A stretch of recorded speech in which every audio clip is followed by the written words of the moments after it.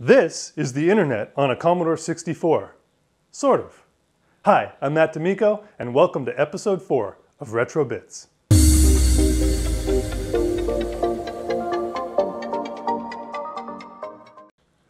In today's bit, we take a look at browsing the internet using the Old Net BBS.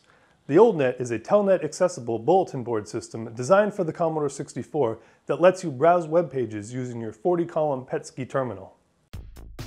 In order to connect, you will need one of many available serial-to-network bridge devices, such as a user-port Wi-Fi modem, a serial adapter connected to a PC running the Tcpser software, or a network interface adapter.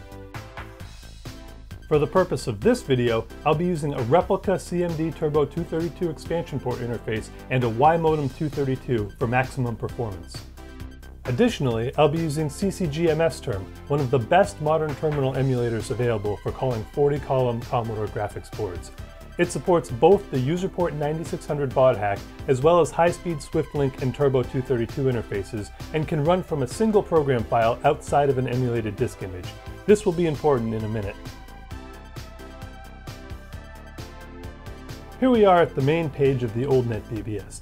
Like boards of the past, the site features a variety of different sections you can access, including games, chat, email, a Telnet BBS list, downloads, and art gallery. In the news section, you can read current stories from some hand-picked sites such as Wired and the Vintage Computer Federation.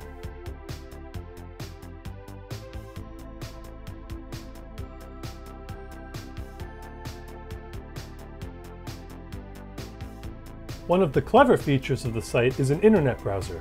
Here, you can enter any URL you'd like, and the BBS will retrieve the site and format it for your Commodore terminal. However, there's a twist. Instead of displaying the modern internet, the Old Net reaches into the Internet Archive's Wayback Machine and retrieves a vintage copy of the page you requested. While it's not particularly useful, it is fun to dredge up some history while using a pre-internet era computer.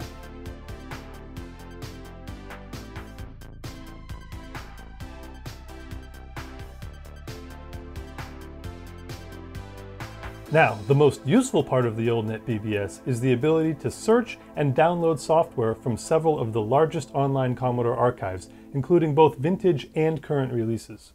Here in 2020, there are dozens of new releases every week, including art, music, demos, games, and applications.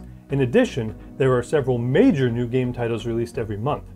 It really is an amazing time to be into the Commodore 64 scene, as there has been a huge resurgence in interest and development for the platform as the retro scene gains more and more steam.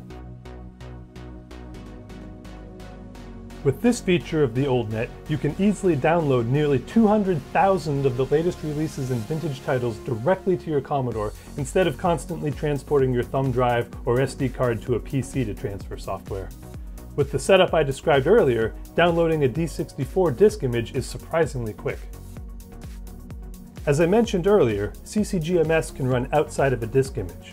Because of that, I can use this SD2IEC device by itself to both run the terminal and download a D64 image file directly to the SD card's FAT file system.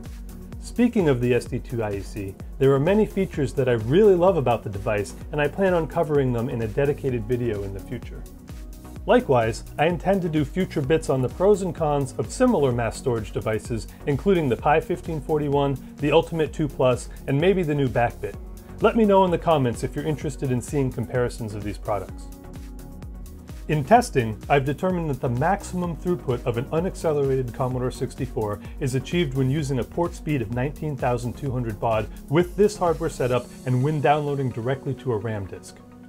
Increasing the port speed to 38.4K or higher does not result in higher throughput. In fact, it goes down, possibly due to increased flow control. I've similarly tested Commodore 128, and it sees speed increases right up through 57.6K and can download an entire D64 image in 65 seconds flat. Once the download completes, we can immediately mount the disk image directly from inside the directory on the SD card's file system. No messing around with compression, reconstructing links files, swapping disks, or any of the inconveniences of the old days. After that, it's just load and go.